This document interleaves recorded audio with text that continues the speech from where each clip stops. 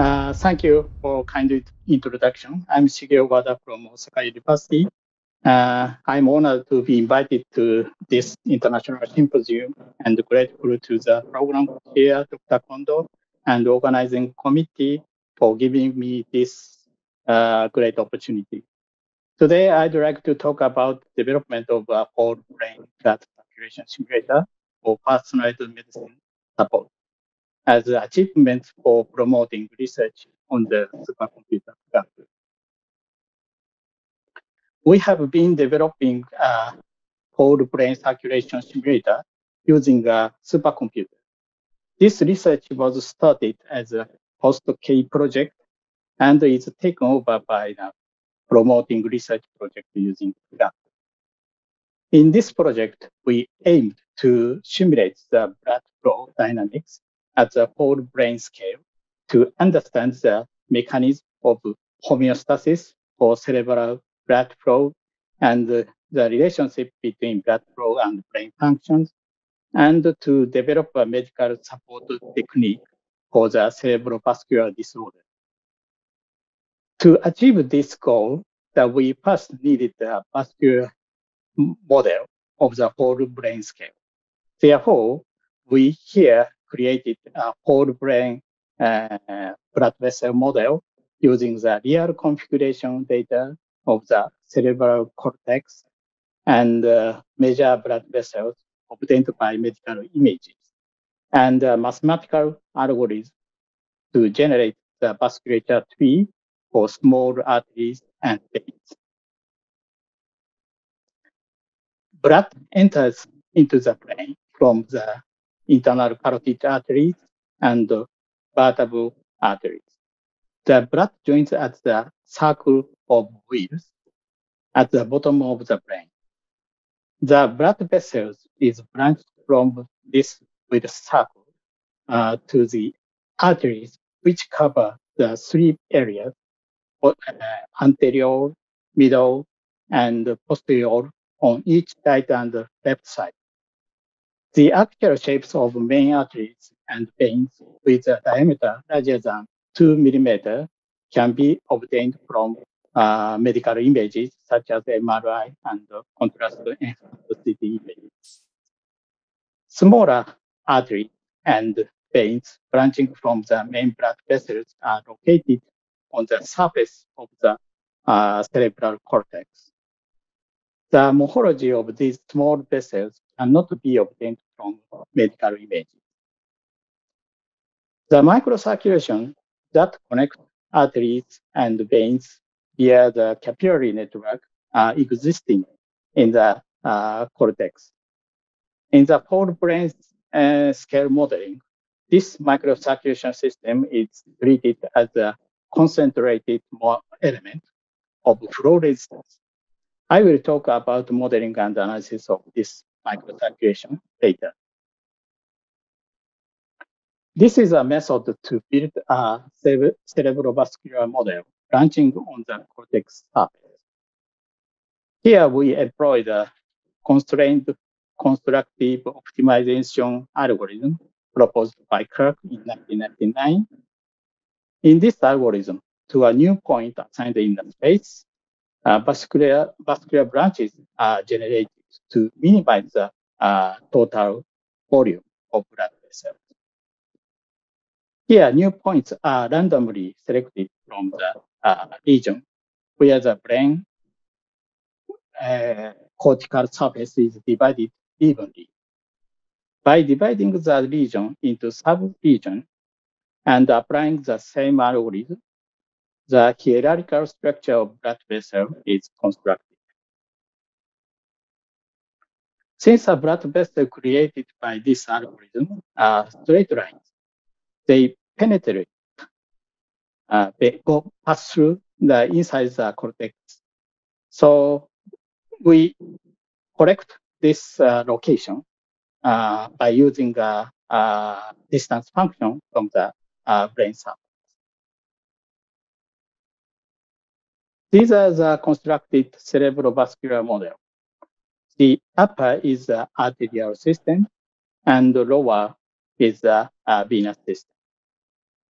Level 0 is a real configuration model. And at level 1, blood vessels are formed so as to fill the entire brain surface. And level 2, the blood vessels are formed to fill the space uniform from here. These are the diagrams showing which area is covered by the left and right anterior, middle, and posterior cerebral artery. Since the real configuration data are used for main arteries and veins, the area covered by each blood vessel is in good agreement with the actual results. The ratio of each territory are also almost the same between the model and anatomical data.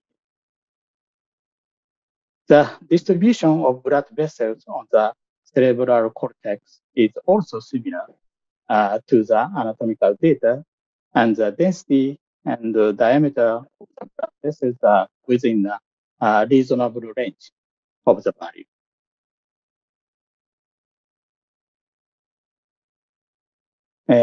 For blood flow analysis of the whole cerebral circulation, it was assumed that the solid area was rigid except for the inside of the blood vessel, and the circulation calculation grid for only the blood part was used. The size of the single voxel is 60 micrometer, and the CFD analysis was limited to the blood flow in blood vessels larger than 400 micrometers in diameter.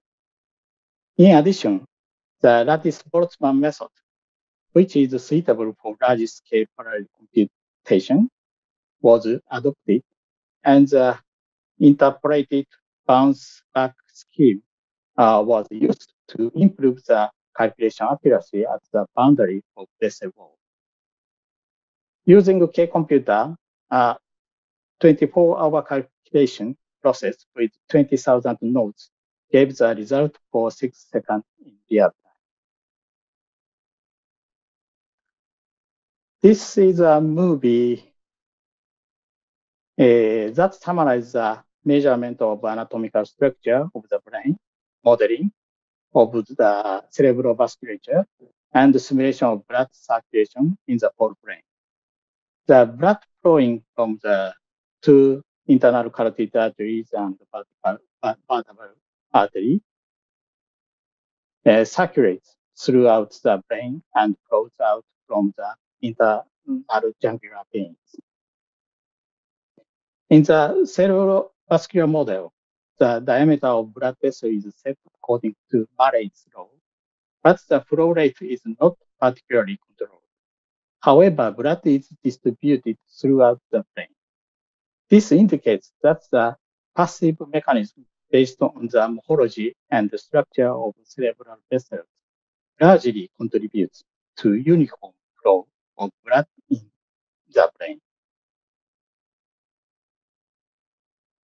This is a simulation result of visualizing the transport of contrast medium, which is injected from the carotid artery. This is the actual clinical image of angiography. Similar results are obtained. However, the capillary network is not considered in our model, so the difference can be seen when the contrast image switches from arteries to veins. The figure below shows the blood flow distribution when the left middle cerebral artery is occluded. By lowering the resolution, it is possible to create a medical image as obtained by blood scintigraphy. We are still in stage enjoying the simulation based on the virtual cerebrovascular model, but we are conducting research so that the actual blood flow phenomena in the brain can be reproduced by the computer simulation while matching with the medical images obtained clinically. Next, I'd like to introduce the results of individual differences in cerebral blood flow. Wright et al. Has published the data of major cerebral arteries extracted from MRI images of 61 subjects. The minimum diameter of the blood vessel is 620 micrometers. We constructed the real configuration model of the cerebral arteries from this data and analyzed the blood flow. Calculation was done by Fugaku using 1,000 nodes with 2 hours per case. This result shows the distribution of ratio of blood flow in the left and right anterior cerebral arteries, middle cerebral arteries, posterior cerebral arteries. The red bar is the result of this calculation, and the green bar shows the measurement value.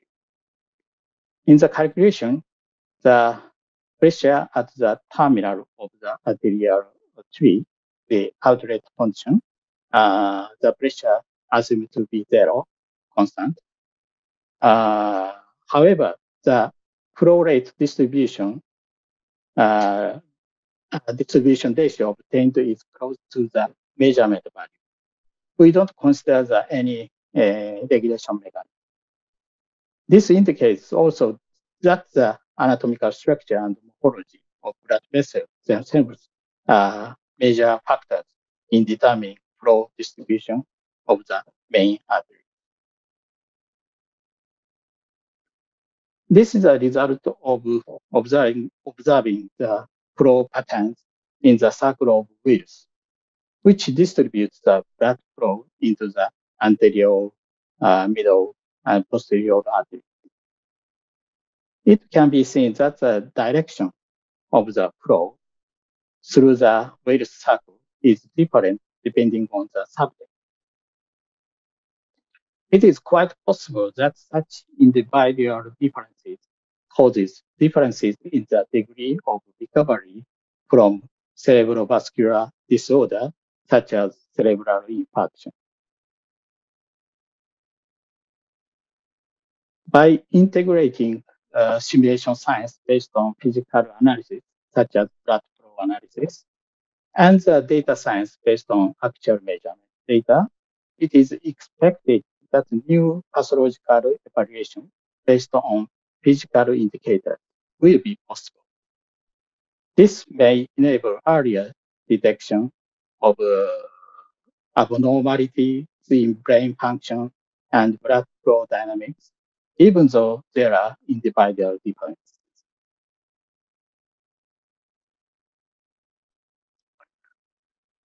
In the cerebral blood flow circulation introduced here, the microcirculation in the cerebral cortex has been treated as a concentrated element of flow resistance. However, detailed analysis of the cerebral microcirculation system is indispensable for clarifying the active regulation mechanism of the blood flow in the brain and the relationship between blood flow and brain function. In the cerebral microcirculation, arterioles and venules that penetrate vertically into the cerebral cortex, as shown here from the surface, as shown here, and connected by the capillary network. Maybe there are some reasons for this particular structure to be related to brain function. At this scale, the size of red blood cells that carry oxygen cannot be ignored, and a computational model at that resolution are required.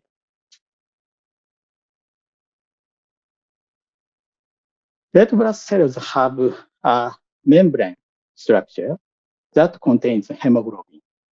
The membrane dynamics with red blood cell deformation is coupled to the blood flow in the blood vessel using the immerse boundary method.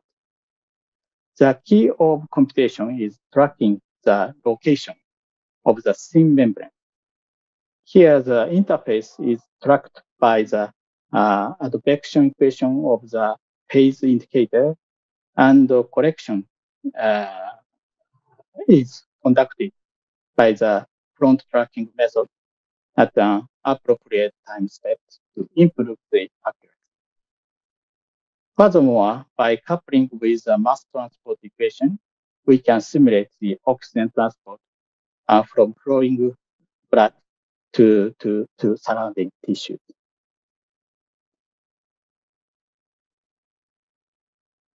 Here, parallel computing is performed based on the domain decomposition. The fluid and membrane dynamics are solved in each run assigned to each divided subdomain. A buffer region is set between adjacent subdomains, and the necessary information for parallel computing are communicated between the runs.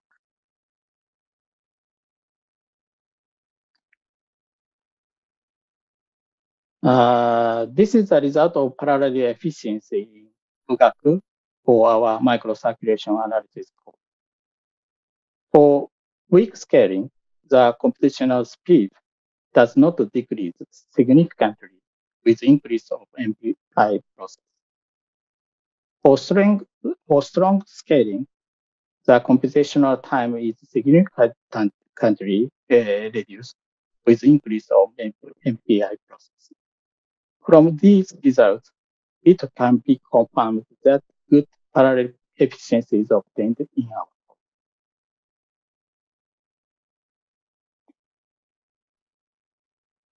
Okay.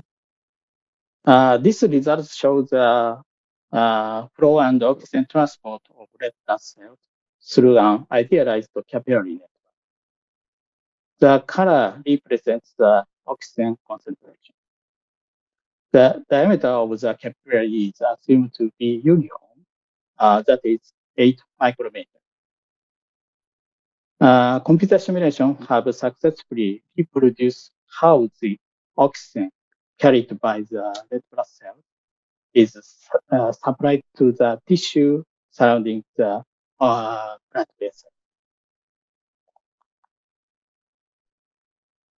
Here we assume the diameter of capillaries in the middle segment are different to 7 micrometer, 8 micrometer, and 9 micrometer. So initially, the red blood cells concentrate in a capillary with a larger diameter, which increases the fluid resistance and eventually causes red blood cells to flow into smaller diameter. It is suspected that the non-uniform oxygen supply to surrounding tissue in the microcirculation is corrected by the passive mechanism associated with the flow of red blood cells.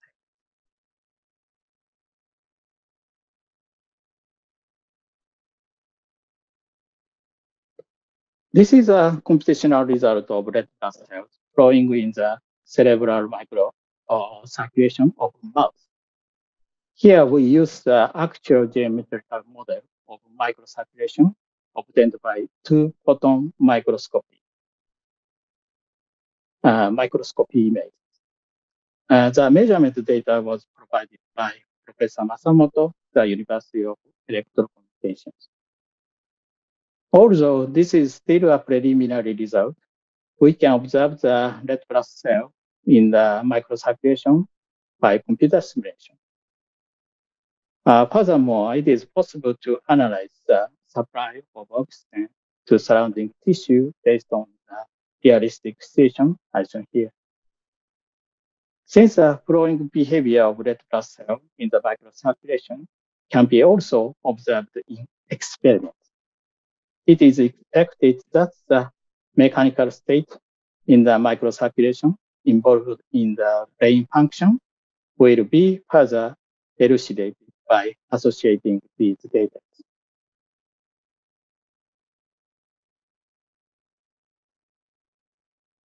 When considering the transport of substance in the brain, what can't be ignored is the flow of interstitial fluid that has permeable from blood vessels into surrounding tissue. There is no lymphatic system in the brain, and it is not yet well understood where the interstitial fluid is drained. It is also involved in the transport mechanism of amyloid beta, the causative agent of Alzheimer's disease, is currently a hot topic. We are currently constructing a coupled model of the governing equation, which represents the blood flow, and the Darcy's model, which represents the flow in interstitial fluid in the tissue. This is still in the preliminary calculation stage, but using Fugaku, we are able to reproduce the interstitial fluid filtrated from the arterioles to the surrounding tissues in the microcirculation. This is a calculation for 1 micrometer square, but a calculation of the same scale with a whole cerebral blood flow analysis is required. In order to expand the analysis domain, it will be necessary to reduce the dimensions of the blood flow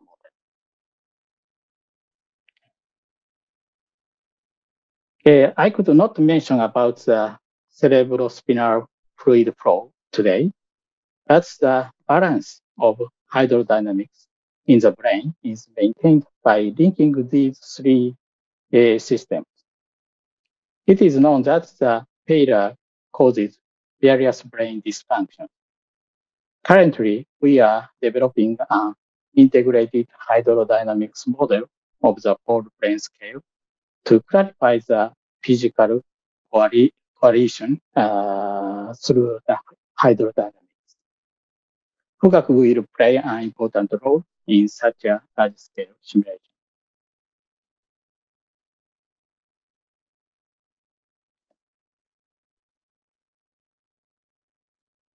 Okay, finally, I'd like to thank all the collaborators and laboratory members for providing a large number of materials for today's presentation.